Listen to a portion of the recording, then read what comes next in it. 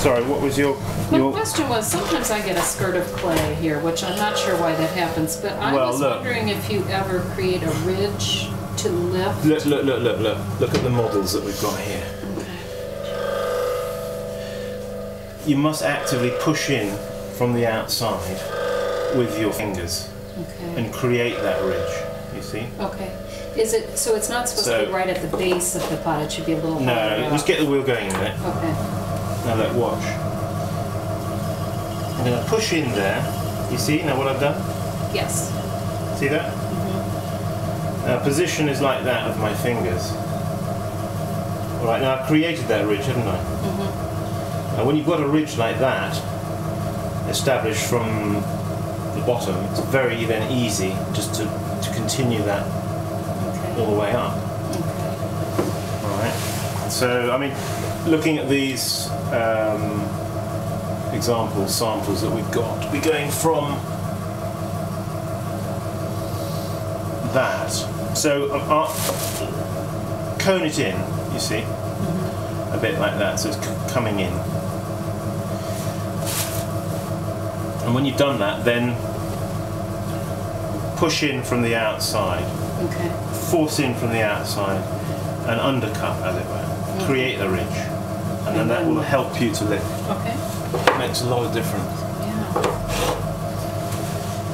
Yeah. And keep that wheel speed going. Hello everybody, this is Drake from Cincinnati, Ohio. She's just over for a very, very short, fleeting visit. She's playing in together with Susan in the Cincinnati Symphony Orchestra, and they're playing here in Valencia.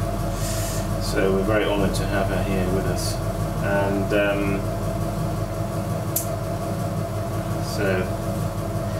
And we've been discussing a little bit about the relationship of wheel speed to lifting the clay up.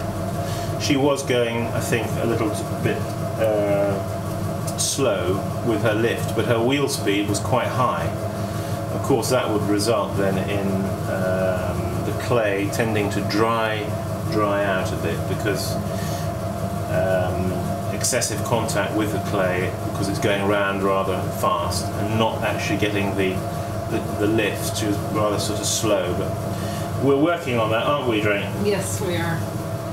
And also the tops, we're working on those, aren't we? Just so we don't get it thick Still a little bit thick and clumpy at the top. There we have that nice rounded top. Okay, well, Drake's only going to be here for a few hours, and then it's back to Valencia, and hopefully she'll go back to Ohio with a few tips. Anyway, Simon Leach saying, keep practicing as ever. We'll see you in the next clip. Thanks, Drake. Sure, wow. I feel